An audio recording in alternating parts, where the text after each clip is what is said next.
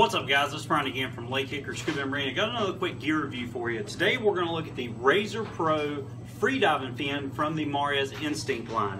Now this is a freediving fin, so it's going to be much longer than what your standard fin would be. Now the blade is removable, so if you want to change it out for a different style blade or even a different color blade, you can do that as well. And it's very easy to do. You just unscrew the two screws in the back, slide it out of the housing or the frame of the blade itself or the frame of the fin, put your new blade on, and you simply put your two screws back in.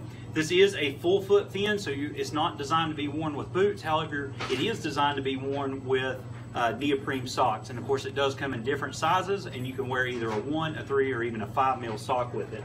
Now it does have a V-tip here, and that's basically for stabilization. It helps keeping that fin from actually slipping when you're kicking underwater. It does have great agility, so it's going to give you plenty of propulsion per kick. So one kick's going to be the equivalent to, say, 3 or 4 kicks with a standard fin. So it's going to give you a lot better propulsion. But guys, that's the Maria's Razor Pro freediving fin.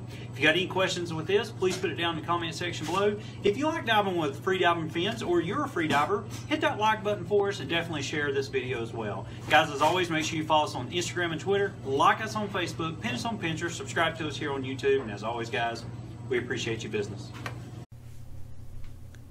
Guys, we really appreciate you watching our videos. If you liked it, make sure to give us a big thumbs up. If you're not a subscriber, simply hit that subscriber button for us and make sure you hit the little bell to turn on all notifications.